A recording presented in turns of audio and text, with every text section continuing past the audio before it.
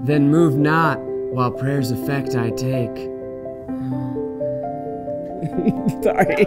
Then move not, while prayer's effect I take. Oh! Then move not, while prayer's effect I take.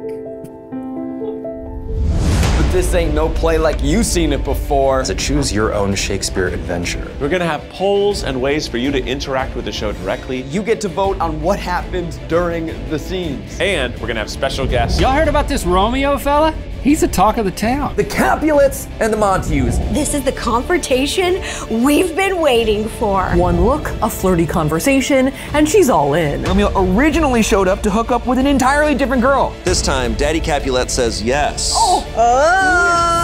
Romeo runs off with Friar Lawrence, mascara all smeared. And all the crying and the screaming. I think it's gonna be an unprecedented live internet event. Buy your tickets today at tryguys.com/Romeo to watch or not to watch. There's no question there. Prepare to get double scooped! Steppy step! Today we are learning stage combat. You wanna touch tips? Ow! You lunge, you parry, you thrust.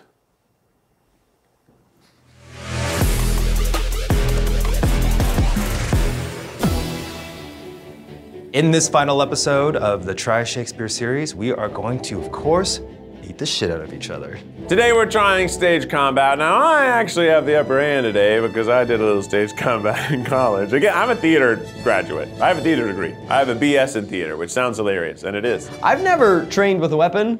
I'm a very gentle man. You can catch these hands because they'll be coming very slow at you.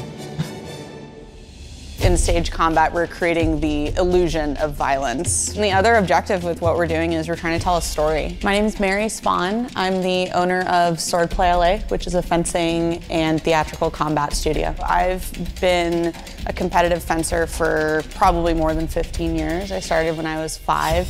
And then 8 years ago, I made the transition to theatrical combat. Am I right in saying it's kind of like a dance? Dancers that come in here always do really well at just picking up the movements because it's very balletic. The footwork and the tempo and distance, and you have to be in movement with your dance partner, per se. Sick, I'm gonna crush this. Nice, yeah, you're very balletic. Yeah.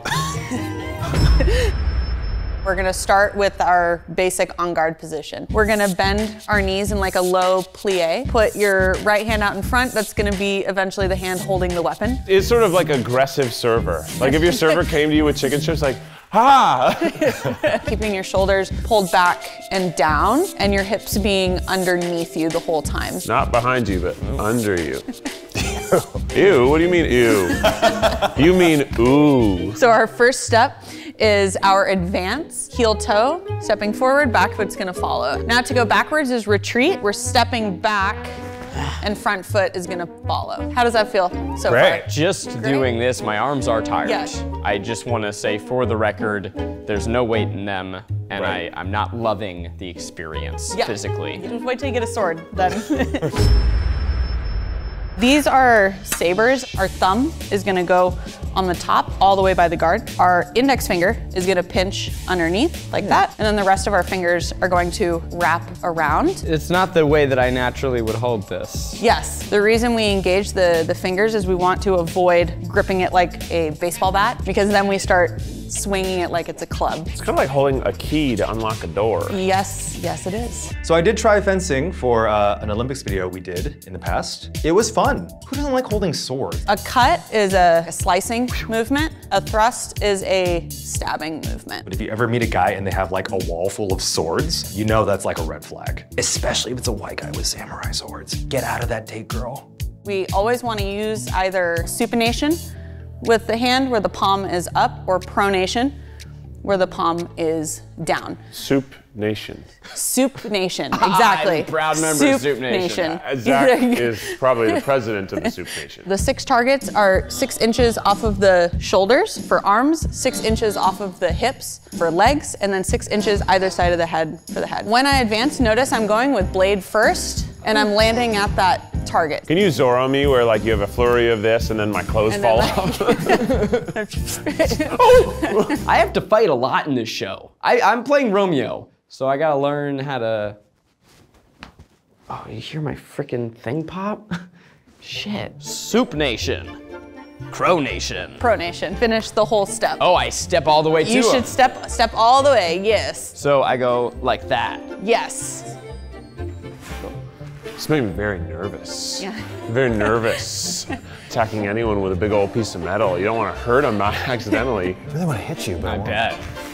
I would want to hit me too. Each target has a corresponding parry. So if I'm defending, I'm pushing the blade outward. I advance and cut towards your shoulder. You're going to retreat. Retreat.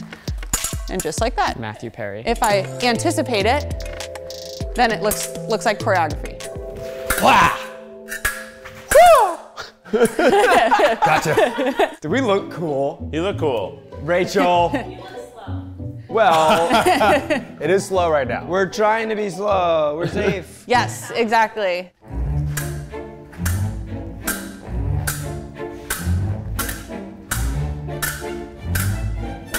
Hell yeah. Nice. I'm gonna watch this one just to see. 2, 3. Just as graceful as them. What we're all finding is that when we're with you, we look awesome.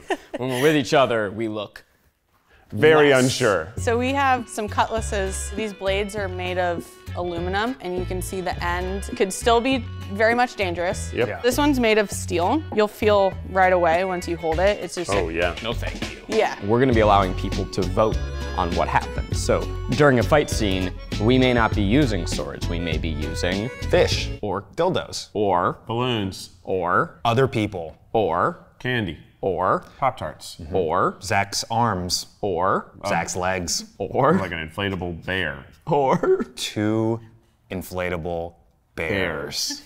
So how do we fight in that context? I mean, I guess in any way you can. We're gonna take that same shoulder cut, and we're gonna do it with a cross forward, basically. So I'm gonna step and cross, and you're gonna cross your feet going like that. Once we land here, we're gonna do what's called a bind or an envelopment. So we're gonna move, the blades are gonna create that kind of sliding Yeah, I love that effect. sound. Yes.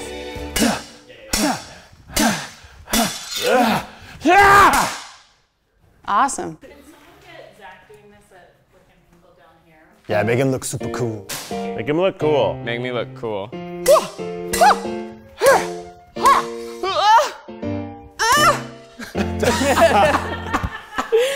Did it make him look cool? So I'm gonna create some space by stepping back. I'm in supination here, and right when the blade swings through is when you're reacting. You move with me. Let's say it's a stab, then there has to be, your shoulder's going inward, and then when I yank the blade out, it's going with me, actually, because the blade's stuck. And then it's rip, Because I think most people think this action. Go ahead. Ow! Ow!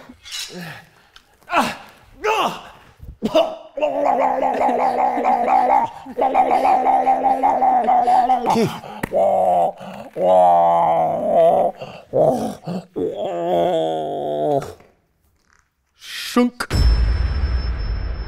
What's the story we're trying to tell? Romeo and Juliet go to Vegas on a crazy bender. They get into a fight with someone who cut them in line for ice cream.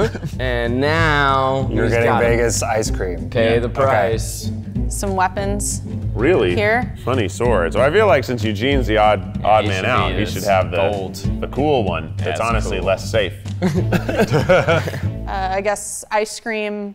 You scream, Yes, we all scream. for ice cream. I'm on of my course. 6th taste. For my life. I'll try the Right. brambleberry. Of course. Hi, could I just get the Neapolitan, please? Thank you.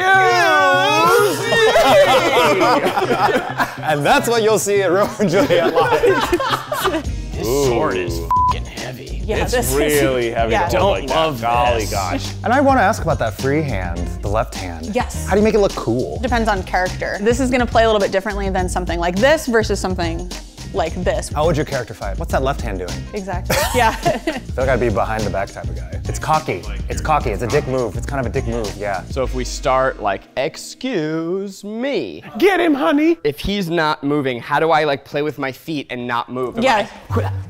Yeah, so you can be like jumping in and out of distance. So like, I see. A cut for a cut.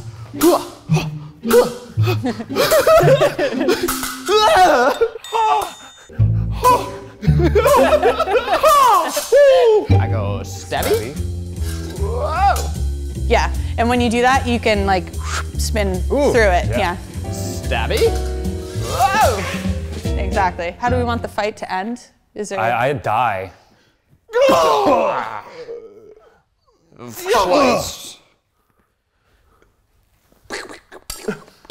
A cut for a cut. Oh, you're terrible. Can I try the rocky road? No notes. That was no That notes. felt more fluid. Are we doing it here? Can we just go to a Baskin Robbins and see if they're chill?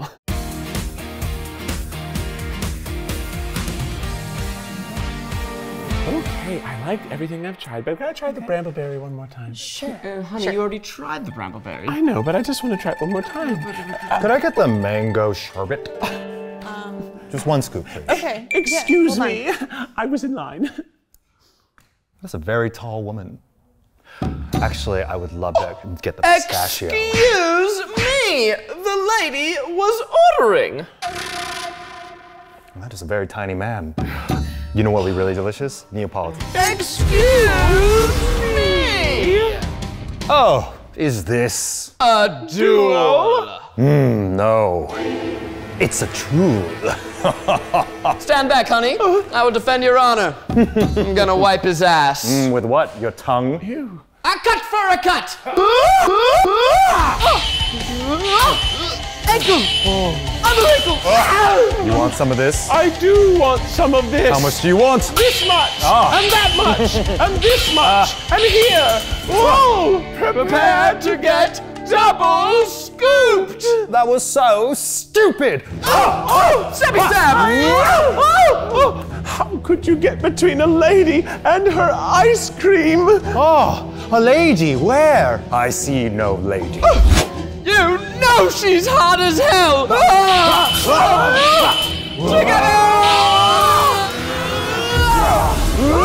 are you gonna order, by the way?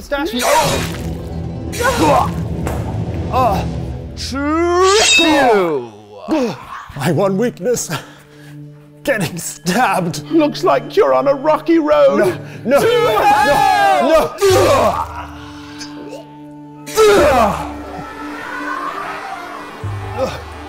You're still very ugly.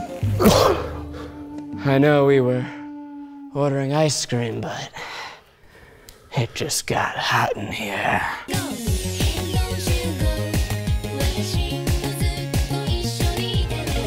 I'd like a taste of your banana split. I'm gonna scoop your... We'll workshop it. You can wipe my ass.